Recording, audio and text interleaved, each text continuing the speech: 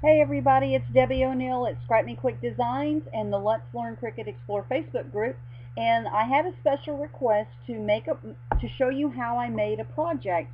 I made these tabletop easel frames for the Houston Cricut meetup that was in March, where Ashish came to Houston, and on part of the event was we had these photo props for our decorations and centerpieces for the table, and we wanted everybody to grab a photo prop and strike a pose and take a picture. So I made these little frames and had them on the tables, and someone asked me if I could please show them how did I make them, and I used the print and cut feature to do the inserts for where the words were. So I'm going to show you exactly how I made the project, which cartridges I used to do that with, and also how did I do the print and cut so it had this kind of chalkboard look to it. Um, so let's get started. I'm logged into my Design Space account, and I'm going to go into Insert Images. The first thing I want to do is go into Cartridges, and I'm going to pull up Fancy Frames. Okay, so once Fancy Frames is up, there are two styles of the easel backing on here, so I'm going to click both so I can show you that.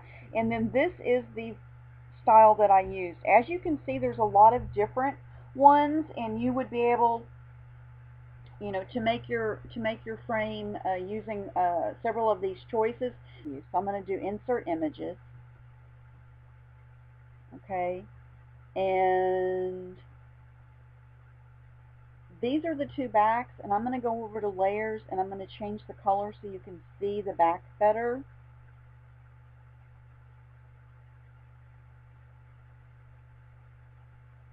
Okay, now these are the backing that you're going to put on the back of your frame so that then your frame will actually stand up on your tabletop. And as you can see, there's a vertical one, which is the one that I use, and then there's actually one that's for if you wanted to do a horizontal tabletop frame. So this is the one you would pick if you wanted to do it the other direction, and this is not the one I use, so I'm going to get rid of this one, but I wanted to show you that there's two styles here. So depending upon which direction you want your sign to go. These would be really cute to make to, like, a lot of people do like candy bars or dessert bars or whatever at your weddings. You can make little signs that say what those items are, which would be fun. Or for your, maybe if you're having a large wedding, you have assigned seating, so you have your seat numbers. It could be used for that as well. Anyway, so let's get started. So what I'm going to do is I'm going to size this to the size that I, I ended up using. So I'm going to go into Edit, and over here my overall frame was 5.3, and I ended up changing the height to 7.37.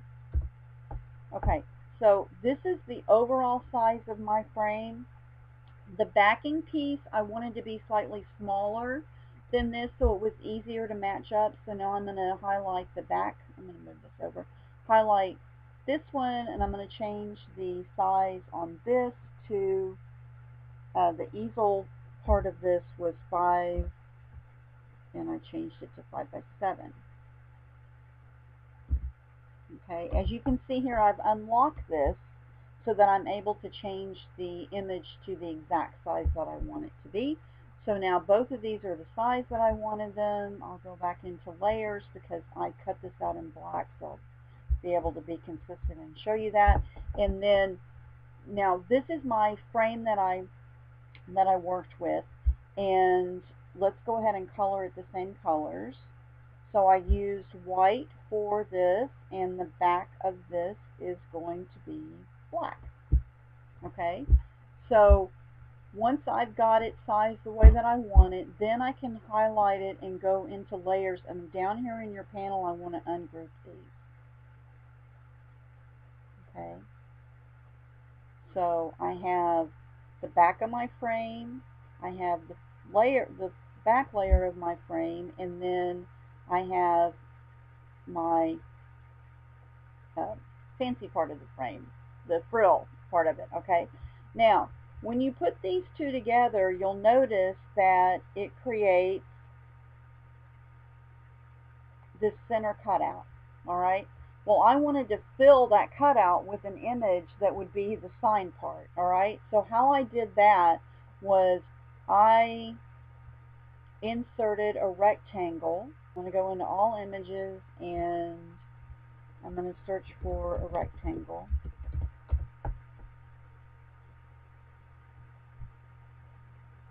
You can pick any rectangle that you want to pick. I just wanted a plain one. Okay. Now, I took this rectangle and then I know that when I put this on my frame like this, I want to be able to cover this part of the cutout. So I used my rectangle and I actually stretched this. I'm going to unlock it. I actually stretched this so it covered that entire part of the frame, so that when I go to adhere this over the edge of that frame to do the completed project, it's going to cover these lines. I didn't want this cut out on there, all right? I wanted to be able to, and this was super thin. Let me show you. So when I take this away, this is really super thin. So even if I wanted to show this, I just felt like that was going to be too hard to try to adhere the piece to it. So I made it so it fits over that. Okay. So depending upon the shape that you're using, you'll have to kind of fudge with that and see what you want to do. But this is how I made this one. All right. So this layer ended up being roughly, I'm just going to say it's 4 by 6 just to be consistent, because that is the size that I made them. So I was really close. That one's 5.9. So now I have a 4 by 6 piece. All right, this is going to be your sign part. All right, so for the sign, I'm going to change that layer to black. All right, now I have it black. Now I'm going to add some text. So you can add whatever you want to say. I'm just going to try to do it kind of similar to the way that I had it. And I can go into, once I add a word on here, I can go into the first letter of that word and change it to whatever color I want it to be. And I will continue to add words, and then I'll show you how I manipulated the words. So I just kind of got them all on here. But I wanted to do each word that I'm putting on here, I wanted to do them separately. I didn't want to just type in all the words into the text box, because I want to change the actual font for each of these and maybe the size of it and everything else. Okay, so I have all my words on here. Now I want to play with them. All right, I want to change the fonts, I want to change the sizing, whatever I want to do. So I'm going to highlight the first word and I'm going to go over to the edit panel. Now I'm going to go into my fonts and pick a font that I want to use for this.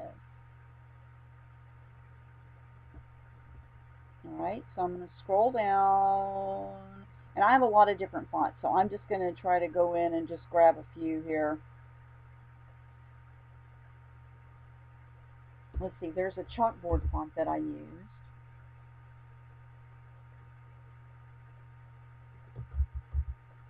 So there's some Chalkboard fonts, so I'm going to pick Chalkboard because that's the style that I use for this. Alright, so now it's changed that particular font to this, and I want to unlock this because I want to make this bigger. Alright, I may want to fill this up more, so all I'm doing is grabbing it until the way that I want it, and then I'll leave it there. I'm going to go back into this one, and I'm going to do the same thing. I may leave that A that way, but I know that I want this to be bigger. Okay, and then I'm going to go over to Prop, and I'm going to change this to a completely different font.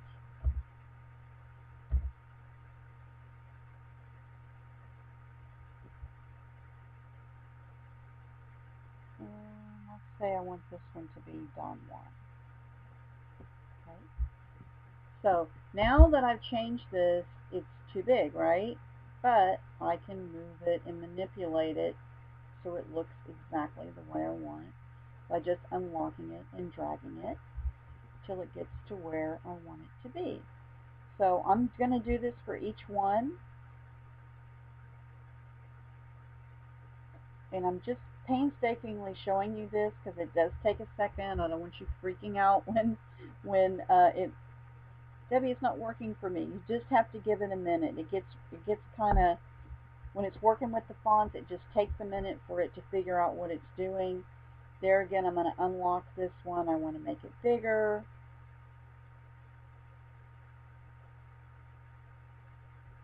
Okay.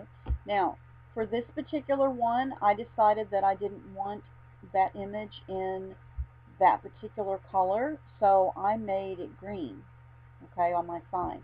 So you could change this so that it coordinates with whatever colors you're using for your wedding. That would be fun. This one I'm going to leave the way it is, but I want to make it longer and skinnier. And I'm going to move this, and I'll just leave this one the way it is. Maybe stretch it out a little bit. Okay, so that's how you can manipulate your fonts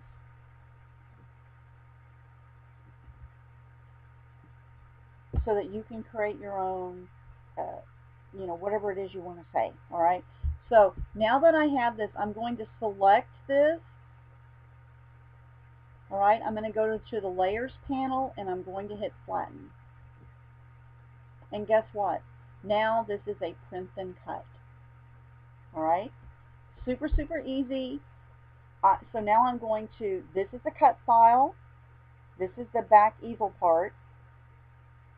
The white is a cut file. The frame is a cut file. But this is now a print and cut file. Okay? So see, it's got the little printer icon. So this is going to print out. So when I hit go,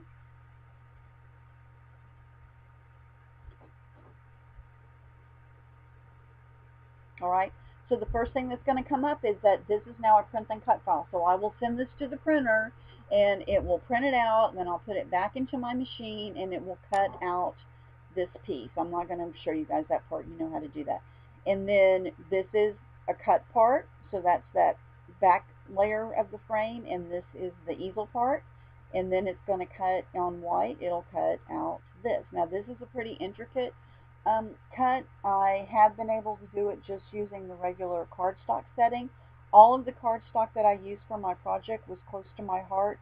Cardstock, it's a great cardstock weight. It cuts beautifully in the Cricut Explorer. And if you guys actually physically saw the signs, you know that it was stable enough to stand up, but they were also lightweight enough that they weren't real bulky. Anyway, so this is the first part of the video, and this is how I made the signs. And now you'll see that I grabbed this piece and I added it to the top of this when I assembled it.